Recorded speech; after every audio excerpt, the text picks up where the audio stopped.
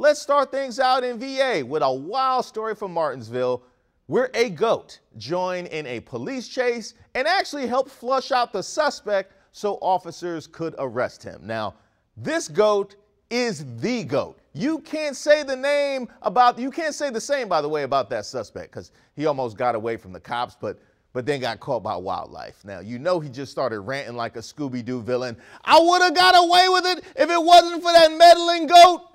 I hope Jamaicans turn you into curry. Shoe program.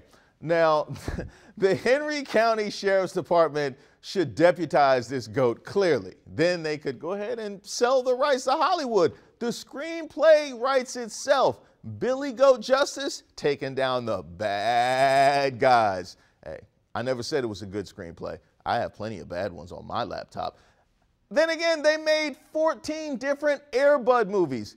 If folks will pay to see a dog play sports, you mean to tell me they're not going to watch a goat fight crime? I mean, if McGruff could do it. Now, let's go ahead and stay in Virginia for this next story. Arlington-based Toby's Homemade Ice Cream is opening a second location in Vienna thanks to the popularity of the cicada-themed sundaes they sold last summer. Now, before y'all say ill, before you lose your dinner, these sundaes were designed to resemble cicadas. There were no actual cicadas in the sundaes, unless a cicada accidentally flew into one, which probably actually happened because they have no sense of direction and they are ultimately looking for love, so they would be attracted to a large cicada. This is basically the cicada version of a thirst trap. But I digress.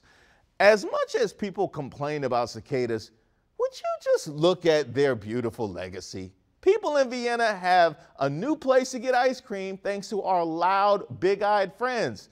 Now, they're not going to be back for another 17 years, but when they return, I hope this place is still in business because they need to properly thank the cicada community for giving their sales a boost. In fact, we should all properly thank the cicada community. Y'all be better people to them when they come back because you know Reese loves the cicadas. We got that on film. Show that to him next time so they don't come get me.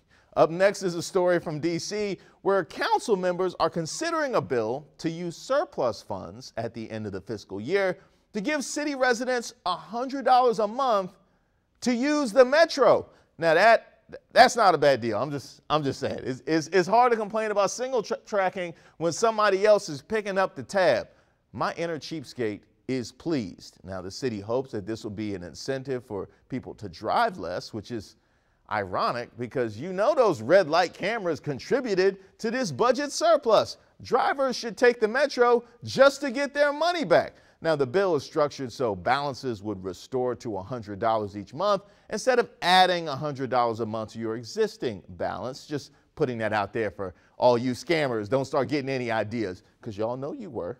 Everybody out there who says things like, you can't pay me to take the metro. They just said challenge. They put you to the test. Gas prices are high and the government is paying your fare. Let's see how strong your resolve really is. Now, I chose this last story out of Florida because it's just so ridiculous. It's great. We can't not give you this. According to the Brevard County Sheriff's Department, a man was recorded attempting to steal a crossbow by shoving it into his sweatpants at a True Value hardware store. Come on, man. Really? That's what we doing, dog? That's really what a whole crossbow. You know what? This deserves a play-by-play breakdown. Now, notice the decoy crutch, which, by the way, is genius. Just one decoy crutch, mind you, which not only is genius because nobody ever checks whether or not it was one or two crutches. You just assume it was two, and now he has that other hand, which is free for the theft. Play on, player.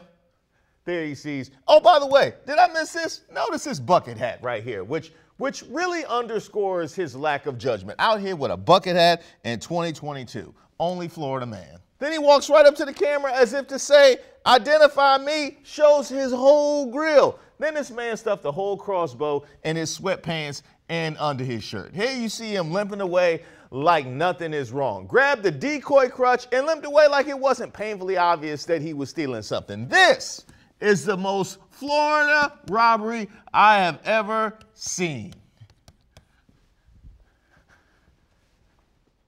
Look at that goat getting a nice little callback. Now, as soon as he got out of the store, you know he probably went Kaiser Soze and walked normally. 27-year-old, spoiler alert, by the way. The greatest trick the devil ever pulled was convincing the world he didn't have a crossbow in his sweatpants. Now, the craziest part is he actually didn't get caught until days later after the staff reviewed security footage and alerted law enforcement. He almost got away with this comically bad theft. How lazy is that staff at the store that they didn't notice a crossbow-shaped bulge in that guy's clothes? Or how blessed is Florida man that it looked normal? I need to know. I need answers. Eventually, they did catch him and charged him with felony petty theft. Now, I'm just happy that this video exists because it's brought me so much immense joy. My favorite story, do I even have to say it? Of course, it's Florida Crossbow Man. It's so ridiculous, I got to telestrate it. The only downside, all of a sudden, Hank the Tank has a challenger for the cake of the week.